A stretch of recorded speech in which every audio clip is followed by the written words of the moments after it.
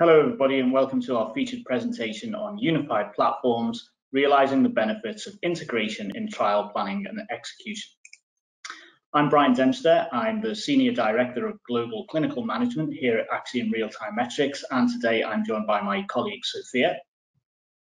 Hi everyone, I'm Sophia. I'm part of the Randomization and Trial Supply Management here at Axiom Real-Time Metrics, and I'm looking forward to talking to everyone today.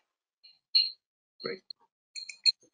And so today we're going to talk a little bit about clinical trials, where clinical trials have come from, where they're going, and specifically the integration of unified platforms within those trials.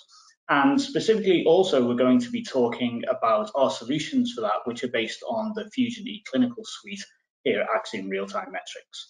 The suite consists of a number of modules which can be tailored to the individual trial, and we'll talk about that in detail and how that's done. So we should start at the beginning, and we should talk about approaches to trial execution. So those of you who have been in the industry a number of years, like myself, will remember back in the day that trial execution centered around a traditional phased approach model with very distinct barriers between the different sections of a clinical trial timeline. This was really created because of the technology that existed in the day. CRFs used to be on paper. The advent of non-carbon required paper for CRFs was a really big step forward. It seems ridiculous to think of that now, but back in the 80s and 90s, that really was a technical advancement.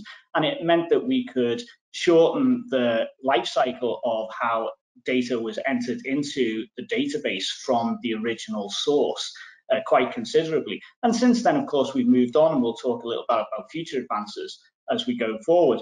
But it's really important to go back to that point to think about how trial design centered around those kind of technologies back in the 1980s and 90s, and how we have continued with that model of trial design to this day. So we very much segment the different sections of the trial as we move forward. The technology that exists now, though, really allows for those barriers to be broken down between the different sections of the clinical trial timeline. It means that, for example, data entered at source can be uploaded into the eCRF instantaneously in some approaches, and it can be monitored remotely before SDV even occurs, and should be, in fact, so that we can establish that the quality of the data is continuous all the way through the study, rather than looking at the data in sections as it comes in.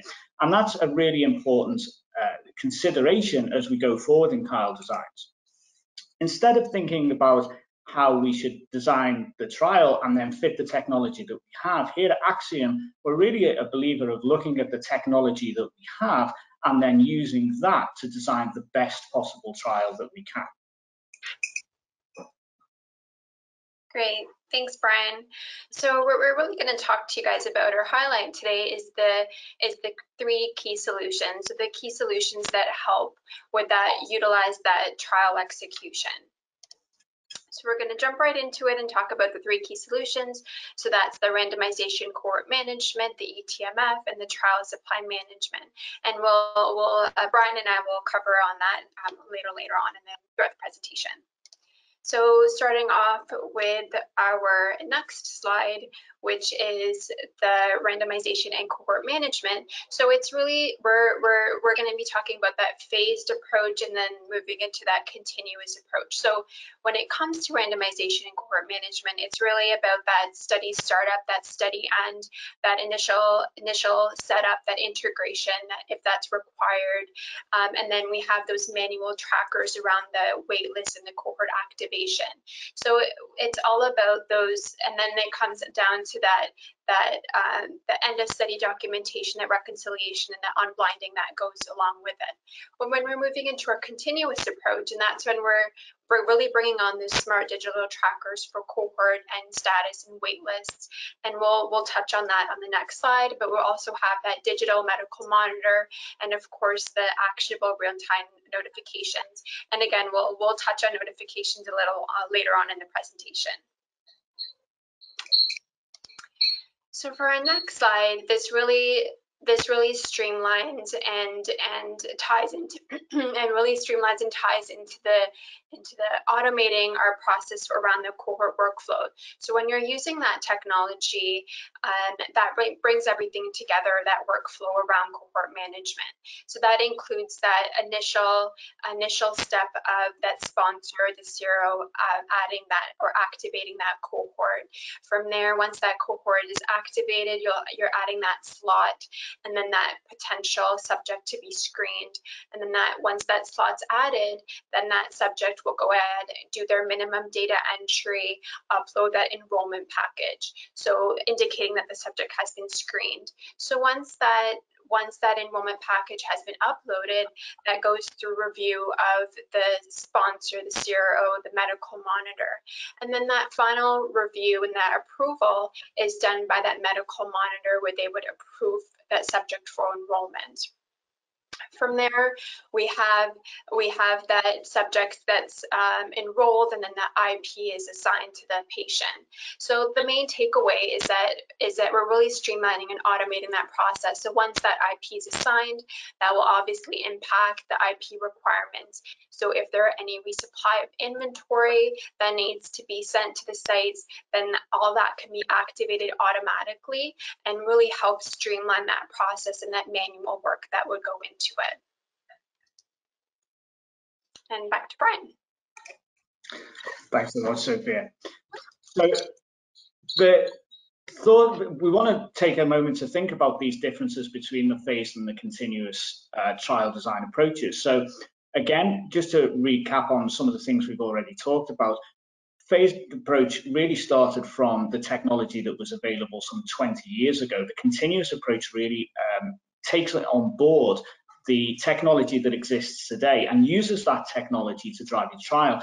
That means that we get much better data quality, we get much clearer pictures of the data integrity. And one of the examples I want to give to that, we've already talked a little bit about the monitoring aspect and the continuous approach to monitoring and the contemporary approach to monitoring. But another example, which I think is often overlooked but is super important, is the documentation flow within a clinical study and how that's changed in that time. And with the advent of eTMF, that's really, we've seen a massive improvement in the quality of the trial documentation flow. So if we think about what that looks like, the typical TMF model is represented here in this graph. We really used to see the case where lots of documents would come in at the beginning of the trial, not unexpectedly. They would be uploaded into the TMF at study start, and then once the trial came into the maintenance phase, then documents would be collected on an ongoing basis, but there was no real oversight to documentation upload into the TMF. We hear horror stories of people having documents in banker's boxes under their desk for the duration of the study because they're collected, or even not collected from sites at all, but left there and then wait until the end of the study, at which point there is often a mad scramble to collect all of the documents and get them in ready for inspection. Now, how do we know that this is a true representation? Well, almost all inspections have a component of a finding where TMF health is brought up. Any scroll through a Google search or any conversation with an inspector that will tell you that TMF health is a big problem in inspections. And why is that a problem? Well, because as we all know, if it isn't documented, it didn't happen. It's the great adage that goes through, but also it just means that there's no contemporary evidence that documentation reflects the life cycle of the study and reflects the health of the study throughout the duration of the study. And that is a big issue for inspectors. They want to know that your documentation accurately reflects what was actually happening at the time, and is not a story that was collected at the end and put together in some kind of storyboard approach. So again, looking at this graph, this is the traditional model for TMF, but not the ideal model. If we look at what that means in terms of an eTMF system, you can capture data on the TMF throughout the study in real time. That means a project manager can look at any individual contributor and see what the health of their TMF uploads are. This leads to a more contemporary uploading of documentation. That means it leads to a more contemporary view of the trial. And then at the end of the inspection time, you can look at this and be absolutely confident that you can show an inspector that you knew what was happening throughout the trial. You need a couple of things in order to do this. Not just people who are trained and knowledgeable on the TMF and are bought into the idea of uploading this in real time. You also need a system that allows it. So remote upload of documentation is really important. So documentation is collected at the site and that's sent immediately into the eTMF through the cloud. That means contemporary in a very real sense. It also requires, as we talked about, the project manager's role in this is to ensure that that's happening and that the quality of the documentation is of a sufficient standard. That will only be done by a system that allows you to look into the TMF at any given point within its life cycle and look at the quality of the uploads of those documents, the quality of the capture of those documents, and making sure that you can report back in real time any changes that are required. That you also need to draw in milestones around those things. Things like expiry dates are very important. You can actually, rather than trying to track those outside of the TMF, you can track it in the TMF system itself so that you know when a document is about to expire and actually provide a notification to the contributor who's responsible for putting that document in the TMF. So a system that has a holistic approach to the TMF like this really makes a massive difference. And as we saw from the graphs I showed earlier, it really is changing not only the way that we conduct the trials, but that's leading to the quality. So that's a real example of the technology driving an improved quality within the system through an improved trial design. Great, thanks, Brian. So that ties into our last key technology or our last key solution, which is our trial supply management. And trial supply management, of course, is a very broad topic, but we're really just going to focus on the site side. So in our phased approach, we have, it's mostly focused on the interim monitoring visit, that schedule, where the monitors are going in, they're looking at the data, making sure that everything is accurate around their IMV schedule, and that again that means that they're taking that segmented approach and reviewing only and verifying the shipments or the inventory at a segmented or key time points, and again that ties into that reconciliation at the end of that study. But when it comes to our continuous approach and when we're looking at when we're using our technology, this is where the real-time awareness, the real-time notifications are triggered. So when there's initial shipments, when there's inventory that needs to be quarantined, you're really getting those real-time awareness. So this allows for the monitors to know if there's any discrepancies or if there's a temperature excursion.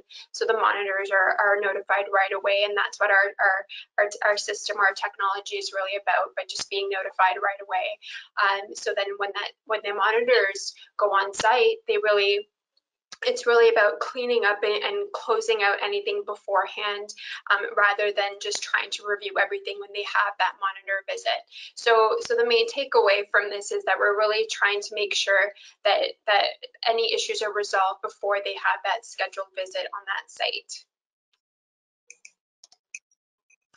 So again, this ties into our global inventory awareness. This ties into our CTM tracking. So for our global inventory awareness and tracking of your inventory, the key aspect is CTM tracking.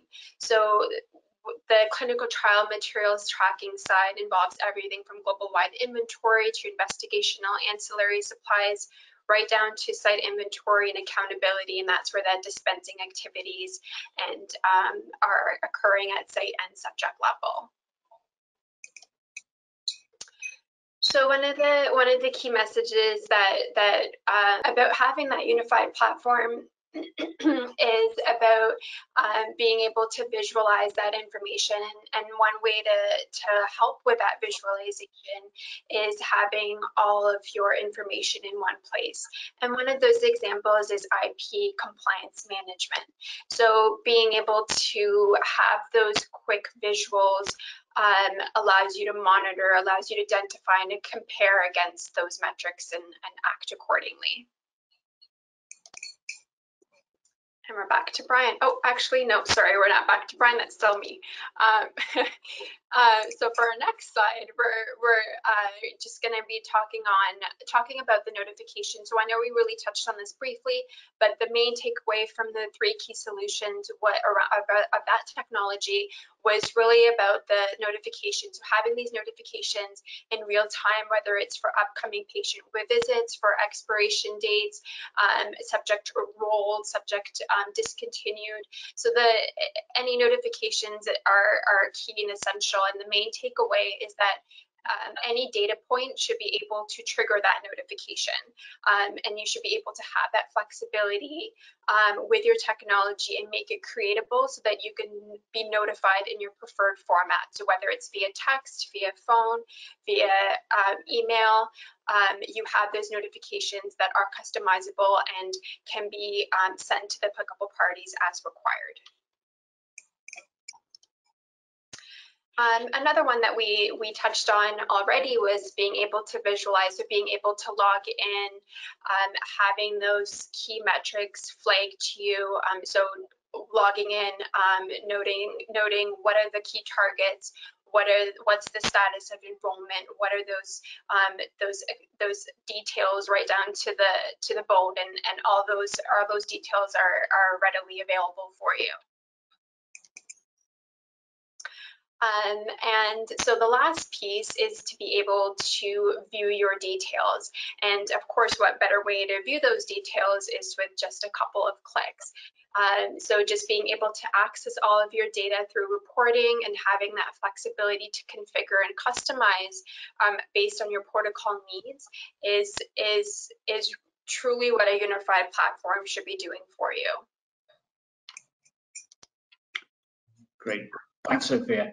So we've come right back to really the summary of this. And as Sophia said, the unified platform, the real advantage of a unified platform is having that information to hand in real time and having confidence in the information that's coming in. So right as we talked about from the TMF, as soon as the information is available, it's actually at your fingertips. And our solution to doing that is the Fusion system. That gives us centralized data. It gives us the secure notifications that you talk about and the real-time notifications that Sophia talked about. And that allowed the use of Fusion really allows us to think about the design of the trial and how we can actually utilize that technology to make for a better design trial and therefore ultimately better data quality and integrity. So Fusion is made up of a number of different modules, but the important aspect of this, and this goes back to the couple of clicks comment, is they all have a single login and they're completely configurable. You don't have to have the whole system. You can choose the system that you want and adapt and pick the modules that you need for your trial. And again, you can utilize that in the trial design. You can pick the modules you need to design the best trial for your product. Selected modules is where we start. Then option 2 is EDC plus the selected modules. So the selected modules here are trial design.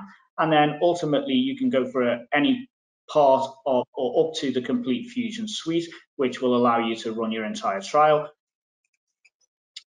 We also have unique information on all of the different designs, all of the different modules available and all of the different designs that we can utilize those modules for. You choose your services to suit your needs. And again, the real advantage of this is the single sign-on, the centralized dashboard, so you get your information in real time, and that allows you to respond in real time as well. Again, having that data to hand, having the notifications so that you get the data in real time and you can decide what data you want to have be notified of in real time so that you can react is a critical importance.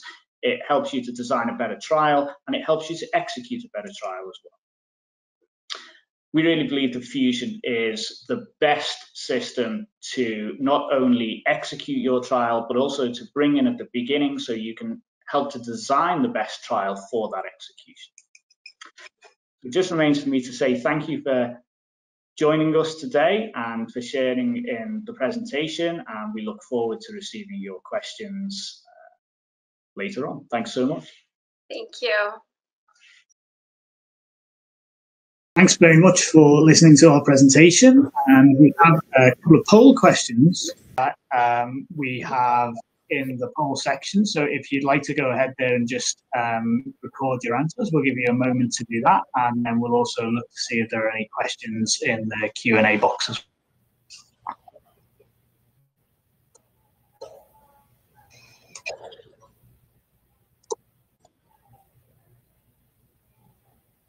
Okay. So, Sophia, it looks as though we've got a couple of answers in the poll sections there. Do you want to just run through the questions for everyone and we can... Yeah, sure. So the first question, what percentage of your studies use a unified platform? So that was our first question, our poll question here. And then our second question, do you conduct a review of previous study conduct execution before planning your next study? Yeah.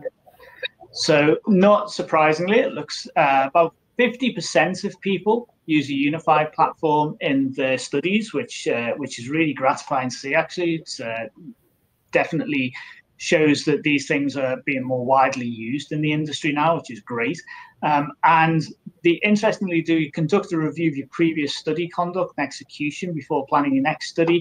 That's 100% of people said yes. And again, I'm not surprised by that answer. Actually, one of the things that we discussed when we were posing those poll questions is what's actually done with that information. It's very common for people to have a kind of a review and debrief after the study is wound up to see what lessons could be learned, but would be really interested to know how those lessons are then reapplied. We've often seen the case where a full debrief is done, but then when the next study is opened up, we go exactly back to the same SOPs, and there's no real mechanism for working in lessons learned into SOPs and best practices for future studies. So not surprising to see so many people do that post-mortem, but it's a really good idea to think about what you do with that information once you have it. And I think we have some questions come up. Yeah, great. So our first question is, can the principles of using technology to design better study execution be applied after study starts? That's a great question, and I'm going to take that one. So I'm going to take this question on. And so just one thing to note or to highlight is that just halfway through the study, it's really essential to take that pause, take that moment, and make that list or wish list, if you want to call it, and really take that time to think about if there is another module or feature that can better help support your study.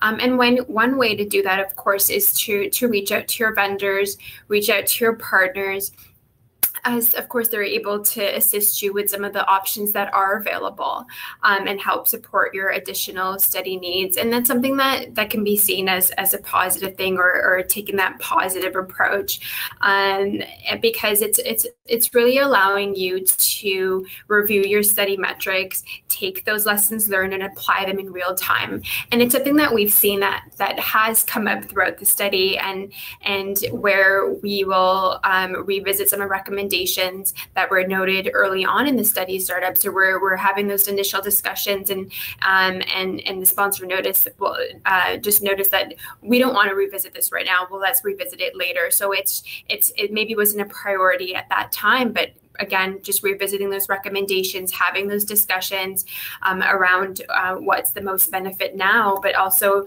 what's the benefit later on or for future studies as well. And really looking at those options, having those discussions, And of course, this applies to when we're talking about mid-study rescues, whether we're activating inventory management or the CTM tracking module. So that, again, we're taking on that study. Another example is taking on that study where they had an IRT, for example, but maybe it didn't meet all of their needs, or the IRT can't support their protocol amendment requirements. So again, we've seen that, and it's happened quite often. So again, just remembering that it's always good to go back and have those discussions and revisit those additional options that are available. And at the end of the day, that's what a truly unified platform should be doing, turning off and on what's applicable and revisiting those additional features. Exactly. So the next question I can take, it's how is the need for SDV coordinated with a continuous remote monitoring approach? So that's a fantastic question. So the answer really in one word on this is about focus. So I think if we go back to what was talked about in the presentation and the traditional approach to study design and monitoring within that study design, being that data would be collected, and then the monitor would travel to the site, and the monitoring would be done on site along with the source document verification at that point. And then once all of that was done, queries would be raised. The next visit, those queries would be posed and answered, and so on and so forth. It was very, very segmented. With the continuous approach, the monitoring can be done in the system from the monitor's home or on an airplane or a train or wherever. The point being that monitoring of the data quality can be done at any time as soon as the data is entered. Source document verification obviously requires that source at the clinical site. And so it means that the monitor can actually get a lot of the administrative tasks that used to be conducted during a monitoring visit on site done before they even arrive at site. They can actually be going through raising questions on the data that are posed solely by the data and not by the review of data source to the site, so that those kind of things can be addressed even before the monitor gets on site, which means that they can maximize their time for source document verification and other activities that can't be done remotely, such as certain aspects of IP reconciliation and that kind of thing. So the need for coordinating continuous remote monitoring, how is that married to SDV? It's really about actually allowing the SDV to be focused upon when you're on site and not having to take up the time with things that can be done prior to arriving. Okay. Great. Oh, sorry, Brent. I believe we have another question.